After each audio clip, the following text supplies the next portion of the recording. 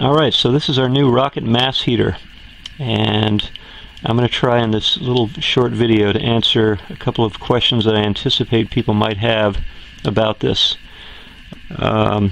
Is it safe? I believe it is. It's got a tiny little firebox here, and when this is built over and surrounded by cob, there will be almost like a funnel shape leading down into that firebox, which will have a cap, which will enable us to just put in a load of wood, cap it off, open up the little vent over here, which will allow air into the system, and then it will burn essentially without risk of sparks and things coming up. As you can see right there, I pulled that away, and now I'm getting smoke coming out of the box. But once I cap it off, once I close that off, the smoke now is all sucked into the burn tunnel where it's all burned. I've checked on this a couple of times during the course of this burn, and there's no visible smoke coming out of our chimney, so I'm pretty confident that the rocket stove is burning all of the volatile combustible stuff in the fumes and putting out nothing but hot air. This has been burning over 2 hours now. We've used up whatever else was in this 5-gallon bucket. I had this fully packed with wood, and you can see I've used probably more than half of it, but it's been burning for over 2 hours. It's throwing a tremendous amount of heat out into this space. It's above 80 degrees in here. I'm about to take off my sweater. So it's throwing out a lot of heat, so I think it's pretty efficient. One of the things that's turned me in the direction of doing this was learning that burning wood is essentially a carbon neutral activity. As opposed to fossil fuels, which have been bound into the earth for millions of years, trees grow, take in carbon dioxide, and even if branches and things just fall in the woods and decompose, they're going to yield that carbon dioxide back out into the atmosphere. So burning it really is, in essence, no worse than just letting wood sit and rot.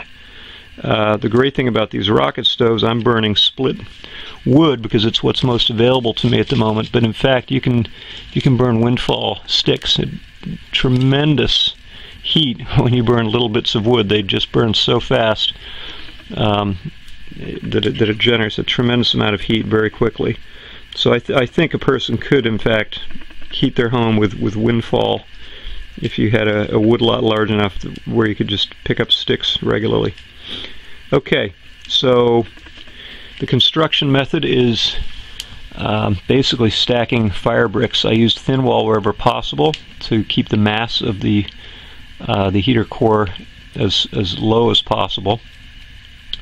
I should have it insulated. I do not. I'm not there yet. I wanted to see how it runs without insulation, and it seems to run just great without insulation. Nonetheless, I will be cobbing it in, as I said before, in order to create the kind of structure I want to make it very safe. So, thin wall fire brick joined together with, way too hot to touch, joined together with furnace cement. It's got the gap between this edge of the feed tube and the interior, the first point where it hits the heat riser. So the top of the burn tunnel is 6.5 inches, goes up into the heat riser. The heat riser is made out of Kaowool, which is a high-performance ceramic fiber, very, very insulating from what I read, and very durable. I formed the heat riser by cutting a length of 24-inch by 1-inch thick Kaowool and forming it into a tube. Before forming it into a tube, I painted the inner surface with Rigidizer, which is a colloidal suspension of silica that when it dries becomes rigid, and so it's going to hold that tube shape that I created. So what I did is I painted the Rigidizer on the inside, formed it into a tube, bailed it with some coat hangers, and I believe that when the coat hangers finally disintegrate, that tube will maintain its shape because of the Rigidizer. If it doesn't, I guess something will happen that'll tell me things aren't working, and I'll take this can off and see what I can do with it. But that's my hope that that's the way it's going to work out.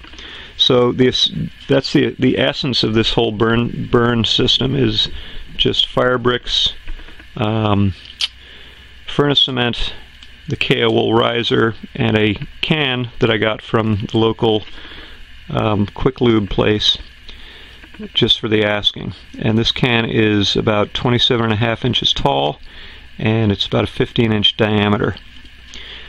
So the heat riser comes up, goes inside here. There is a gap of about 3 inches from the top of the heat riser to the top of the barrel.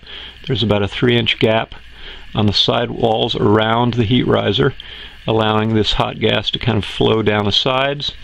It flows down into a chamber constructed of the fire brick, and it abuts a cinder block.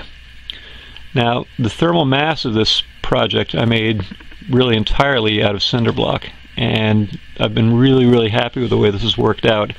It just popped into my head one day to do this, and it looked great on paper, and when I put it together it looked great as well, so I was really pleased. The first level of cinder block you see here, everything is built on top of a layer of trap rock just so I could level it, but the first level of cinder block is just to support what's above it, so there's no particular order to that other than that's the way it fit well. But the burn chamber, this first cinder block here is rotated. This same type of cinder block rotated 90 degrees, and so those two channels are going this direction. So I put one after another of these cinder blocks to create a tube, a dual tube that runs this direction. I was able to cut the cinder blocks with a diamond saw into a miter so that I was able to create a right angle turn with those two channels. So those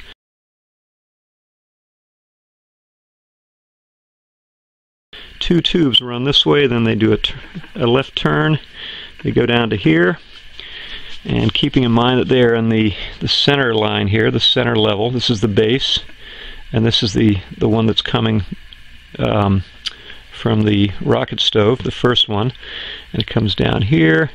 It gets to these two cinder blocks, which have, this one has its top removed, this one has its bottom removed, so that when I stack them they create a kind of a big open chamber. So the hot gases go along this way. They come naturally up here because they hit a wall out here. This is a piece of, 2 pieces of concrete paver that I glued onto the end with more of the furnace cement. So the hot gases come along, they hit the wall, they come up, they return back this direction, they make another right turn, and then they make another right turn, and they go straight against my chimney. The chimney, I removed one of the bricks. There was a brick in exactly this position down here, one level, and it was a perfect fit for the cinder block, so I just I coated the edge of the cinder block with more furnace cement, and I also coated around the opening where I'd torn the brick out with furnace cement, and I smushed them together, creating a nice tight seal. And it's bonded perfectly, and it seems like there's no fumes coming out, anything like that. And so the gas path is, again, down here, goes down there, comes up, comes back this way, comes down this way, and heads back out my chimney. And at this point, it's quite warm there. Quite warm. So at this point we have actual hot gases going up the chimney. So that's worked out very well. If there's any criticism I have about the way this thing is working at this point, it's that thing is probably too hot to sit on for long. So I could certainly increase the thermal mass. My plan at this point is to add 2 inches of coarse lime plaster over the entire surface here, and again to cob in this end to make it a more useful and safe at the burning end of this thing. But other than that, I'm just very happy with this. So it seems like it's safe, it's possibly legal, it seems environmentally responsible, and it was well under $200 to construct with a fair bit of labor from my boys. And so overall it just seems to be working out very well. I'm going to quickly take a peek upstairs and see if there's any smoke coming out of the chimney. So I'm just going to carry the camera up the stairs and outside real quick, and we'll just see if it's as clean burning as I think it is.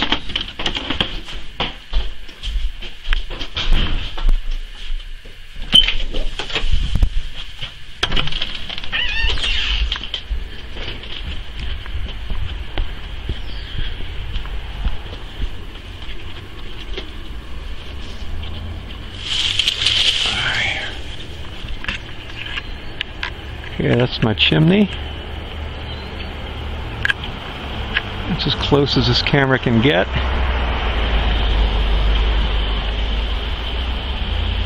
But I'm not able to see anything in the way of smoke coming out of there. So I'm saying that's a clean burn.